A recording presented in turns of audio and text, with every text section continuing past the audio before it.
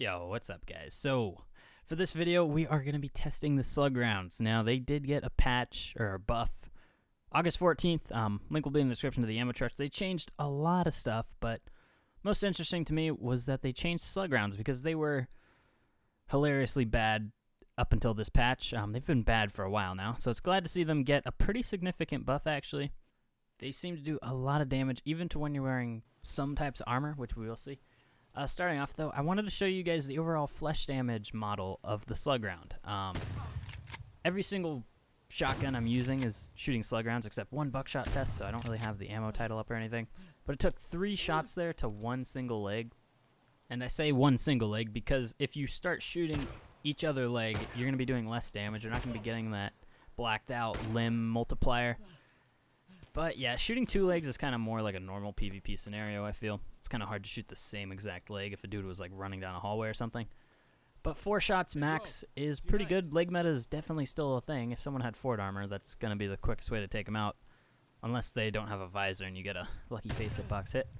And I'm showing you here the damage to the stomach. Now, slugs do 1 tap to the chest, although the chest plate and the stomach have 2 different damage models. And 3 shots is quite a bit, actually. I thought it would be 2 or something, but yeah. So, you know, I see a lot of people, they'll be like, oh, I hit a guy like 20 times, and your video said it was only 2 shots with BS. That's because the arm hitbox, or the arm model, kind of covers your chest, so most of the time in a real PvP, you're going to be hitting arms a lot, and it's going to increase your overall hit count on players. Just wanted to show you guys that. I get told that a lot. Like, people will, because even myself, I'll shoot a guy like 4 times in the chest, and it's like, why didn't he die? And it's basically because the arms are absorbing a lot of the damage. Had I not been shooting his arms into the chest, for anyone wondering, it would have taken 5 hits, but it took 4 shots because I was hitting the chest also. But starting off with some armor tests, we're using the Karasa armor here, which is a level 3 armor. You get a level 3 ragman, and it costs 104k. That's a little too pricey in my opinion, but starting off with the slugs rounds here, and it is going to take 4 shots. Now, one thing I want to point out when he dies is the overall durability of the armor. I believe it ends up having 52. And durability is something I haven't talked about much in my videos, but it matters a lot. Basically, because it has 52 durability, that's kind of where the armor would be good against slugs. Let's say I went up against a player with slug rounds and he had 52 durability armor, I would probably just one-tap the Karasa. So yeah, that's something to keep out for. Try to always keep your armor fresh. Don't let it get too low, especially fort armor. I see people run fort armor at extremely low durabilities, and I don't know why. Oswaldo threw a grenade there. I don't know what his deal is, but yeah, using the UN vest here, and remember when I talked about that 53 durability? Well, the Untar is a level 3 armor as well, but it only has 45 durability, and it one-tapped it right through the vest. I don't think we showed a chest shot on a non-naked player, but it'll one-tap a naked player in the chest every single time. And yeah, I thought that was rather interesting. Here's a real-life clip of a level 3 armor getting shot by slug rounds, and it didn't penetrate, but that's what it did to the cinder block, and I mean, that's a lot of damage. I don't know what that cinder block represents, but I think you'd be pretty messed up. By the way, that video is from Paul Harrell. Link will be in the description to his channel. He does a lot of like real-life armor test stuff. It's pretty cool. Now, that bullet did not penetrate, and I mean, I've seen a lot of his other videos, and I think that means it's lethal if it breaks the cinder block like that. I'm not sure. I don't know what the cinder block is supposed to represent. But yeah, we're on to the level 4 body armor here. It's a Tactec rig. This armor is actually a vest and a piece of armor. It's a plate carrier. Pretty cool. Costs 140k. And yeah, this is a level 4, so it's going to be the same as Gazelle. And I'm sorry, but this is where the body armor part of the video stops. I figured 21 hits was enough of a sleeper, so I didn't want to bore you guys by testing level 5, which would have been like 40 hits, and fort armor would have been like 100. So yeah, we're going to end the body armor test there. If you ever hit a player 21 times, you're probably just going to end up dying to him anyways. And before we get on to the helmet part of the video, I wanted to confirm with you guys that slug rounds to P.A.K.A. do 1 tap every single time if you don't hit the arms and if you're not hitting the stomach. You got to keep those things in mind.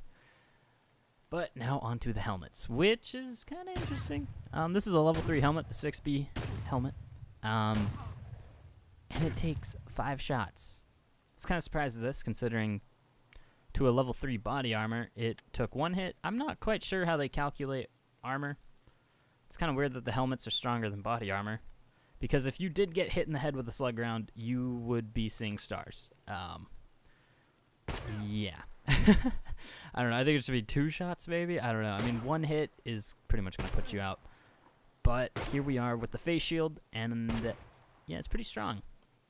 Also took 5 hits. It's a level 3 face shield, so yeah, the face shield and the helmet are going to be pretty similar. Those results will probably be pretty similar with all the visors except the Alton. The fast helmet visor has 50 durability, I believe, so you know, maybe you could get a couple more extra shots into it.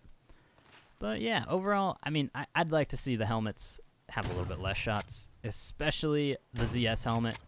Even though it's a level 4 armor, again, after about 2 shots in quote-unquote real life. And I know they don't want the helmets to be 100% realistic because there would be virtually very little point to wear them. You wouldn't really notice them working against rifle rounds and things like that. So, you know, I like that they want some game balance with it. But, I mean, 11 plus hits is a little ridiculous. And I did not get the total amount there. I just figured I'd shoot him in the face to show that you can just one-tap someone in the face and be on with your day. Their current armor system at the moment is kind of interesting. I think helmets need to have more blunt damage go through them, especially more than the body armor does. I mean, it had 4 shots going through it, but that was about it. And oh, in this clip, by the way, getting a little off topic, we're doing buckshot against P.A.K.A. That's just to show you how much better slug rounds are than buckshot against armor. Buckshot do have more flesh damage, but slug rounds are better at piercing armor, which is pretty cool. I'm kind of really happy that slug rounds finally have a purpose in the game.